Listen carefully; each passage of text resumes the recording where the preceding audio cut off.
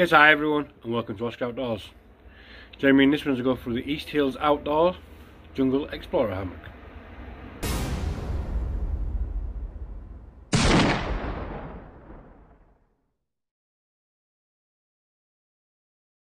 Right, so welcome back everyone. So as in a little intro, today we're going through this. This is the complete setup from Easthills, available on Amazon.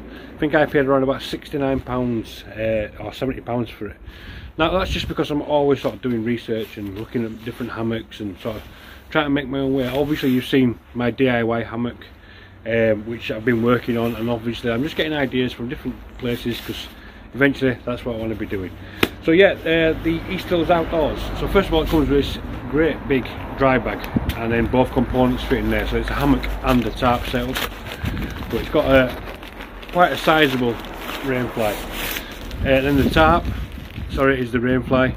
I'm not quite sure on the dimensions of that. I'll have to look it up for you in a second. Hopefully it's going to fit on the DIY hammock stand that I've got in the garden. Okay, and then the hammock as well. Now the hammock looks quite big.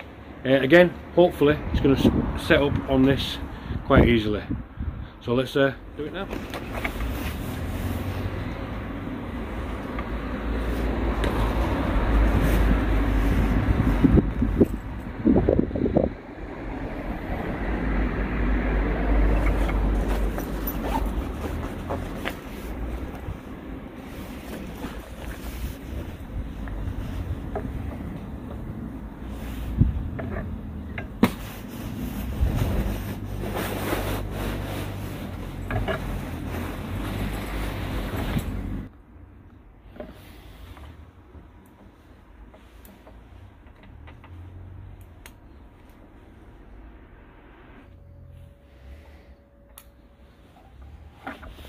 Right, well, as you can see, fits perfectly just on these first loops of the hammock stand that I've made. Now obviously I've not put the hammock straps in that came with there, but these do look really quite good. So triple stitched throughout there, and it's giving you a £750 per strap sort of weight limit, 10 foot long.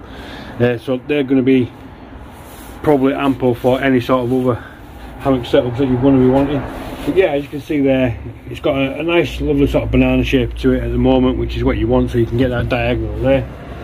And now we're just going to attach the bungee cord and get the bug net out. Right, so what we've got is just some sort of bungee cord, and then all you've got here is just tabs to sort of feed through.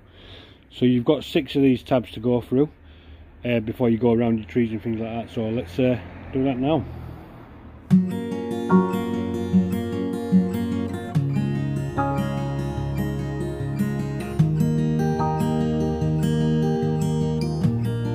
Okay, so it took about 4 or 5 minutes, and it's actually 2 separate individual bungee cords as well.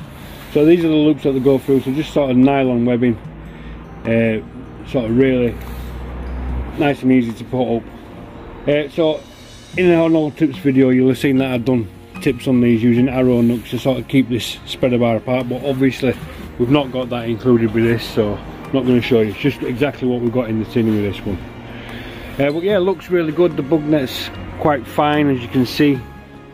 Not sure on the cut of it or the holes per inch, but yeah, it looks really good. The carabiners look similar to the 12 kilonewton ones that I picked up from AliExpress, so probably 12 kilonewton roughly is the weight limit on them. Tied off with a simple sort of overhand sort of cow hitch or lark's head knot, and then probably a couple of half hitches on there as well. And we've got probably another 3 or 4 foot of the bungee cord, which would be ideal for when you're out and about with a proper tree rather than a stand in your garden like this one. But I've just gone round and just tied a simple double half hitch, or round turn and 2 half hitches on this end, and then just a simple fisherman's knot on this end, just so that we've got that little bit of adjustment there. But yeah, really sort of springy and boingy there, so good. Right, let's try getting in the hammock. So when you're going to get in, see there's 2 separate zips. So you've got a black zip going off to your left, and then a white zip going off to your right.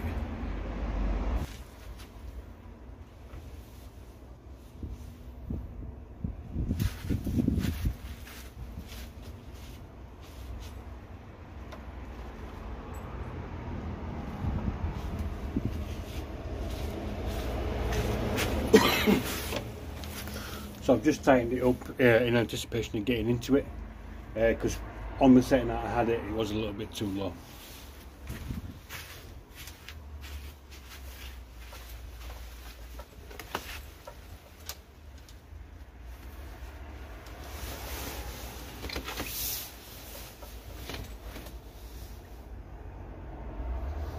Side you've got 4 of these, where the sort of ridge line attaches. So you've got 4 little swivel hooks. So you've got 2 on that end, and then 2 on this end. Oh, they're just perfect for hanging little bits of gear up. Okay, what I've also noticed on this end is you've got a little pocket there, sort of labelled phone pocket. If I can unscrew it, yeah, phone holder. Yeah, I quite like that. Yeah, it's not set up in ideal conditions, but I am getting quite a comfortable diagonal lay in this, so I am kind of liking it. The ridgeline, the bug net suspension could probably do with some spreader bars or something similar to the hammock tips that I've done. I'll flash that video up in the corner for you now.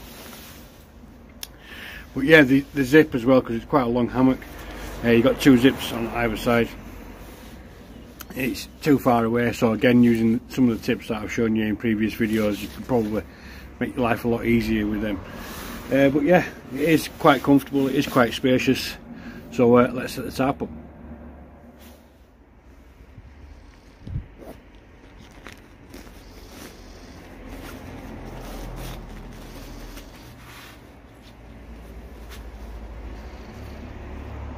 Okay, so just a quick look at the tarp before we set it up properly. It's got some quite strong nylon straps for your tie out points, double stitched at the seams, and obviously an extra layer of material there. It's light grey in colour with some dark grey beading or edging, whatever you want to call it, and then a little peg bag included. Get rid of that a second. In the peg bag you'll get some pegs and some tie out points. Quite cheap pegs, 10 a penny, and just some nylon tie out cords.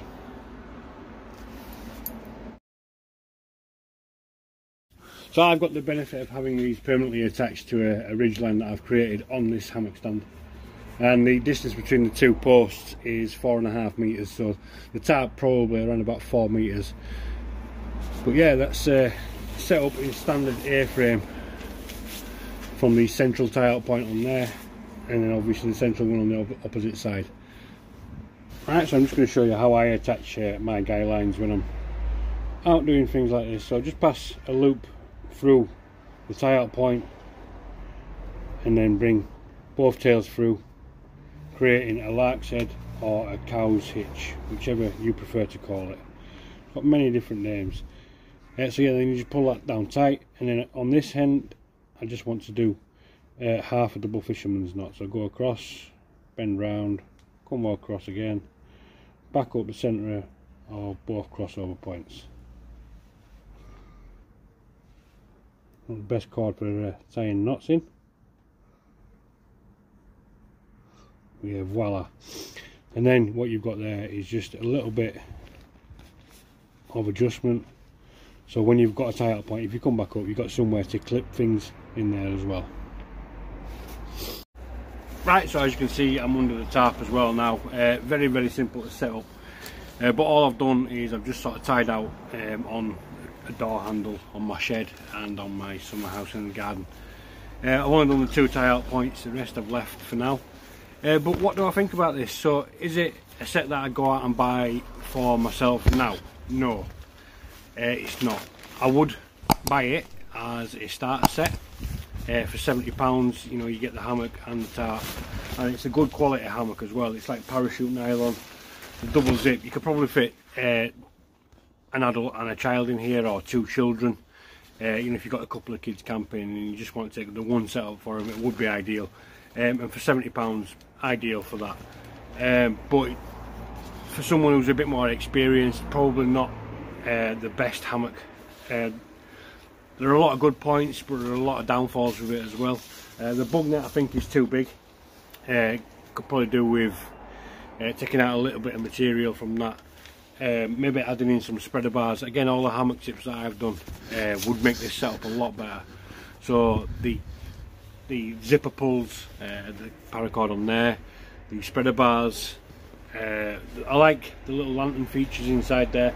I like the fact that it's got actually a phone pocket on both sides as well, so if you are top and tailing a couple of kids, it would be ideal.